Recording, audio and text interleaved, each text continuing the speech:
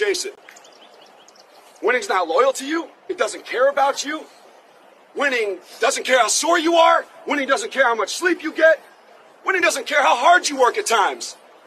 And sometimes a guy doesn't outwork you and he still wins. It isn't fair, man. Sometimes there is no justice.